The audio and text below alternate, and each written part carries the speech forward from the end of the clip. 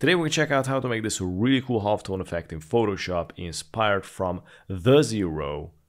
I'm gonna go with this image as a reference. In case you have low contrast on your image, you can go to the adjustments and select curves and increase the contrast of your image in order for the halftone to adapt even better. I think this is pretty good. Press and hold Shift, select both layers, right click, convert to smart object. Before applying any filters, make sure that you're on black and white here at the left. So I'm gonna click on this little black and white rectangles and let's go to the filter gallery, and let's go to the sketches. First, we're going to go with the reticulation. We're going to increase the background level, decrease the density all the way to 0, and decrease also the foreground level on low. Now let's go down here to the plus, click on it.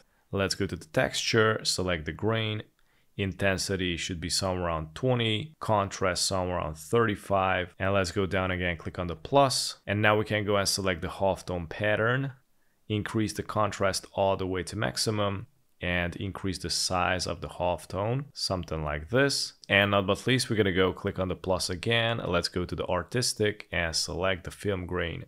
Let's increase the grain somewhere around half, highlight the area, push it even more, and decrease the intensity, increase the grain, something like this. Click OK.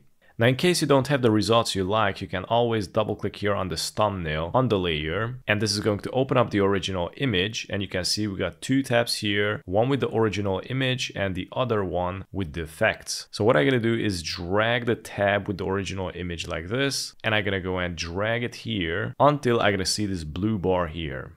Release it, and as you can see, it is going to show up both of the images. So I'm gonna go here to the original one and modify the curves a little bit better.